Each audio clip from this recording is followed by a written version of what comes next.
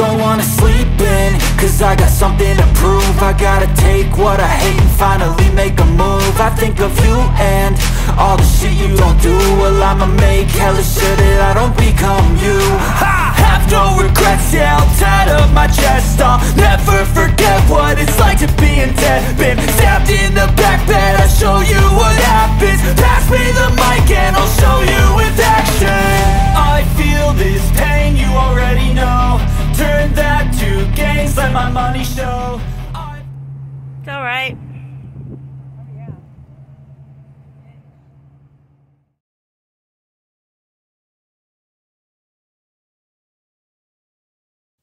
Hello everyone, welcome to my channel. Thanks for being here. I wanted to talk about this morning because it was relevant.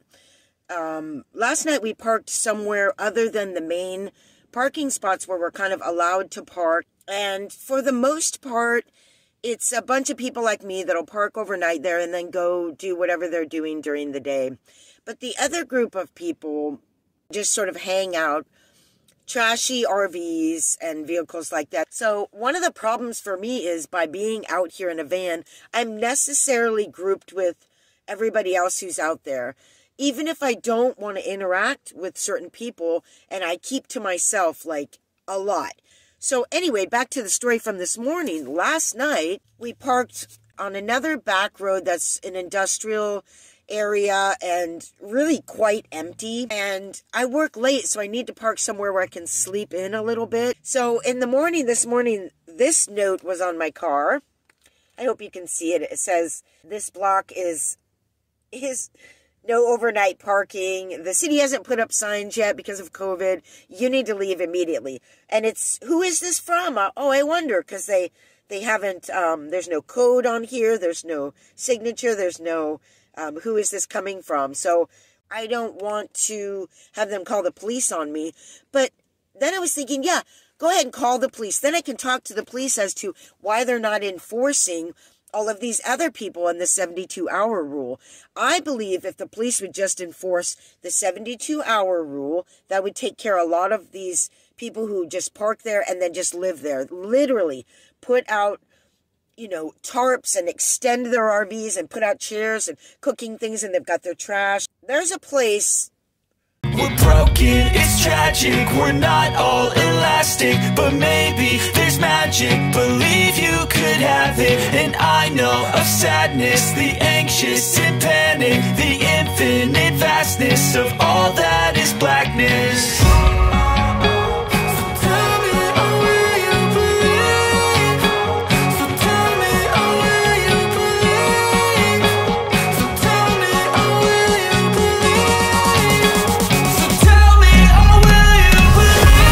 It's insane. So if the police would enforce the 72-hour rule, people wouldn't be living in one area and they would have to repark and move around. If they would just enforce number 2, the litter laws. We do have litter laws for a reason, and these people are littering everywhere and it's never enforced. And someone's going to say there's not enough police presence. There's enough police presence. They can take a time to go around that lot and let them know it's a 72-hour rule. Threaten them with a ticket for littering if they don't pick up their stuff, and then actually give someone a ticket. And then it's like, well, these people can't pay. Well, then if they can't pay, they'll get a citation or a warrant for their arrest. Oh, well, that's bad. Yeah, well, then they'll go into jail. Oh, that's horrible. I mean, there has to be accountability somewhere. Otherwise, people continue to behave poorly. Anyway, so this morning after this, we drove over to go park where we're allowed to park, where I haven't been parking because it's one of my parking spots, but there's this lady in a car that's been there for months now, and the last time, and it's just disgusting. There's stuff all around her car, and I just don't want to be associated with that. I don't want to look at it. I've already picked up that lot several times. So the other night when we parked there, the other week, I guess, we pull in, it's about 2 in the morning or so, because I work late, and I'm exhausted. I'm going to watch my little YouTube, and I'm going to go to bed, and all of a sudden this lady comes, you know, after we parked, I'm like looking over and she's like walking over, and then she's walking around this other RV, and I'm thinking, is she trying to rip off that RV? No, she's trying to watch the RV from me. So she comes over and knocks on my window, and I'm like, yes. And she's like, what are you doing here? I've never seen you here before. And I kind of went off because that really, it's like, what are you doing here? You're trashing this place. You're never leaving. Anyway, I get really mad about it. And I said, look, you may not have seen me here before, but I can park here if I want, and it's none of your business. And she says, well, I'm watching my friend's RV, and I was just kind of worried about you. It's like, okay, it's 3 a.m. I parked up here. I could be a mass murderer, and she's coming up, knocking on my van in the middle of the night. Isn't she even concerned about her safety? No. She goes away. I go back, try and go to sleep. It's this lady. She's screaming and swearing, not at me, but at whatever. It tones down, it dies down. I'm like, it's like now 3:30 in the morning. And I just decide yes, we can do this. Start dozing off again, screaming, swearing. It's crazy. It was, I think, 4:30 or 5 in the morning when I got back up, put my glasses, opened up the curtains, whatever, and found somewhere else to park. So that's why I didn't park there. But after being asked to leave from this other very quiet, out of the way, nobody's even over there spot, to this crazy spot, this morning, who's there in the morning? Broken, it's tragic, we're not all elastic, but maybe there's magic, believe you could have it. And I know of sadness, the anxious and panic, the infinite vastness of all that is blackness. So what you just saw in that footage is the group that provides showers for all the homeless people. I think it's like once or twice a month they pull up this big rig with showers, which is actually really cool. But right in front of that is the needle exchange. So there they were giving out their needles, and there's a couple of people there who I guess just used right next to the truck, and one guy's just laying there. I'm reporting on homelessness from a van. I'm out here on the streets showing you what's really going on out here. How do you say someone who's down and out and so down and out on their luck should have to have accountability? I think it's this accountability is one of the things they're lacking in the first place that got them in the situation they're in the first place. I don't take any government benefits, though I could very easily in this state. And numerous people, ever since I got back to California, are like, I have all of these benefits. I get like, I don't know, $1,200 a month, $700, $800, $900 a month. And I get $200 in food stamps, and I have free medical care, and I get a voucher to go to the secondhand store. I get a voucher for laundry, all kinds of things. And it's like, I could do that right now and just have boatloads of money because I live in a van and don't spend money and I work. Oh yeah, I could go right in there and do that right now. The biggest reason why I don't take government benefits that I could easily take, I could get on disability too, but I'd first have to go into the medical system and have them diagnose me with like 4 or 5 or 6 things, and before I get that disability, I'm going to have to take their pharmaceuticals. I'm going to have to be in the system as someone who has a problem. 20 years from now, when they've decided to get rid of all the people that have a problem, I might be on that list. 5 years from now, when they decide to, who knows what they'll do with that list. But the main reason I'm not accepting all of these benefits that I could get is because I'm responsible for myself. And I'm not saying that people shouldn't get help, but people have to have some level of accountability for themselves. Otherwise, they have no purpose in life, and they have no personal strength and the joy of, being your own man, being your own woman. And that's a big part of what all of these people are missing and why their feelings are down and out in the first place. So just to throw, things at them and just give them things and never ask them to be accountable, I don't think is helping. So I really believe in that for myself, and I really believe that I'm an able-bodied woman, and I should be able to earn enough to make it. I should at least do everything I can to try and make it. I believe that if I take too much help from others, that I will step more into my codependency, which is a big part of the problem out there too, where you get into this cycle where you feel like a victim and you feel like you need others to save you. And that's the last thing I want to do. I really feel like a totally capable person with 2 arms, 2 legs, a heart, a mind. I'm in like one of the richest countries in the world. I mean, there are so many things there are so many jobs available because people aren't wanting to work now, and there's just endless jobs, and there's yard work, and there's this and that and the other. And there are ways to be self-determined, and that's what's missing here. And a lot of you are going to say that's just not fair, but I, coming from a poor family and struggling, have seen it from this street side, and so this is what I believe from my perspective. I'm just doing everything I can to not be a burden on the other citizens, to not be a burden on an already giant government. And I don't need to become more and more dependent. There's a difference between that and coming together with others to help one another and create something. There's a difference between just receiving everything from someone and not contributing anything.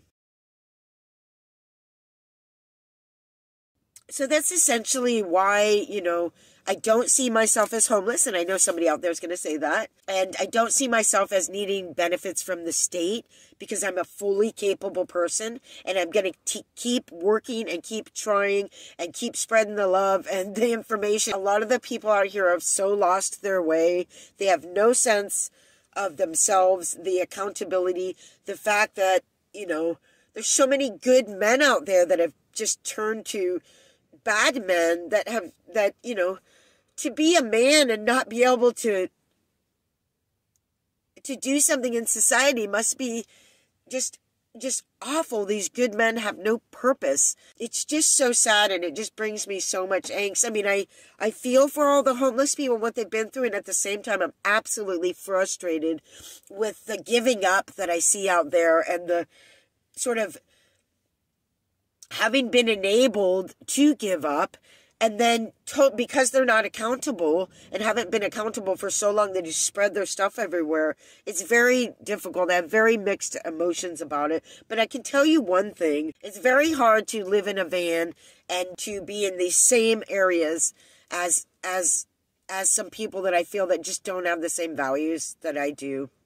There's a mental health crisis, and there's a drug addiction problem. There are a few homeless people out there that are just down and out, but I couldn't imagine that you would be homeless for very long if you're a type of person who works and believes you have the ability to pull yourself up. There's plenty of opportunities to do that. Not that it's easy, but there are opportunities.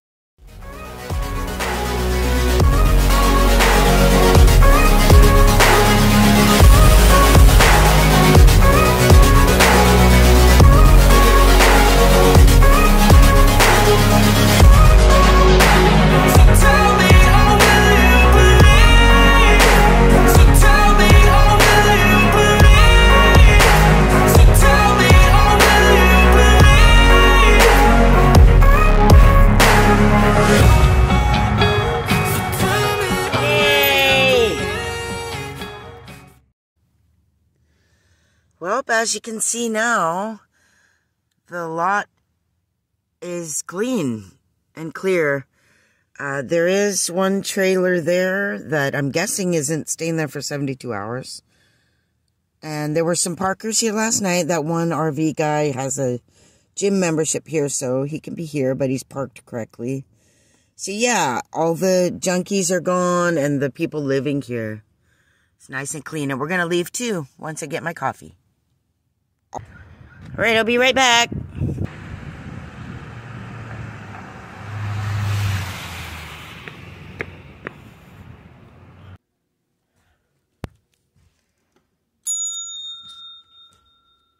Hi, are you the city manager? Well, my name's Julia. I live in a van.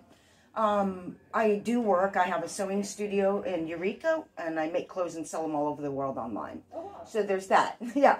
But I just wanted to, one, thank the city for letting us park overnight in our vehicles. What I mean is not criminalizing it, not making it really, really hard for us. But I also wanted to thank you for enforcing the 72-hour parking rule and other parking rules. Yeah. Because many of the vehicle dwellers will take advantage of the situation and just live there. Right. So I noticed recently that had been handled in that way, and I don't know what actually happened. I don't park over there very often because it's so crazy, and because I work in Eureka. But I wanted to thank you for that, because I know it's hard for some people to move their vehicles, or they don't have money or whatever. Right. The trash and the litter, it was really getting out of control. So one, thank you for not criminalizing vehicle dwelling. Right. And thank you, number two, for enforcing the parking so that we don't get out of control and that the city doesn't have a negative impact. And then it comes down more so nobody can ever do it. Right. You know, some of us need to do it. And have you heard of our safe parking program? No, I haven't. So it's not implemented yet, but the council, or city council, did authorize some of our American Rescue Plan Act funds for creating this pilot safe parking program. So you might notice that a lot of the vehicles that used to be at the transit center, the community center, are now...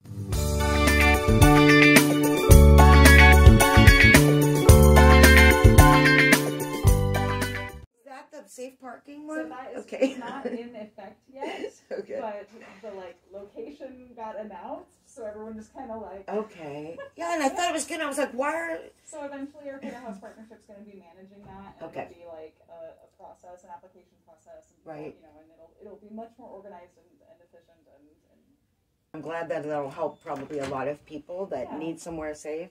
So yeah. Well, thank you, Julia. Thanks for stopping by. Thank you so much. I love Arcata. Oh, awesome. Well, thank you. All right. I'll pass it along. Okay, please do. Thank you. And if an officer or two could be told what a great job they're doing. Thank you. Thanks. Okay, bye.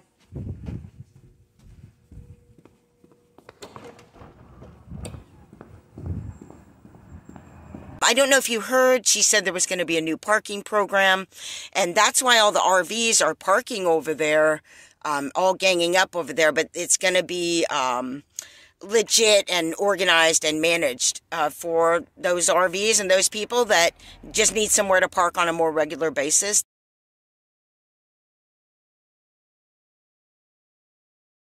Anyway, put it in the comments down there below. Please like and share this video, and I really appreciate you all being here. Have a very productive and wonderful day. Thanks.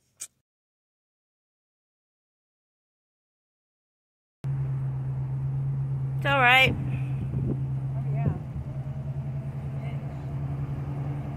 So he's been looking for somebody who could save him, instead of searching inside for what they gave him. A strong will, strong mind causes mayhem. We could change the world, change times, rearrange them. Staying on pace, running the race. Life is a chase, I don't want a place, I wanna be first. Work till it hurts, dehydrated thirst till I'm in a hearse. High ambitions in the right mind can take you so far. It's like you lived a few lifetimes. Take off from a break off from the weak minds. They can stay soft. You can change lives, you create thoughts. Never waste time. You got one shot, you got one life. Better pop off. What do you like? Make a dream job. No 9-5, no mean boss. Just my life and free thought.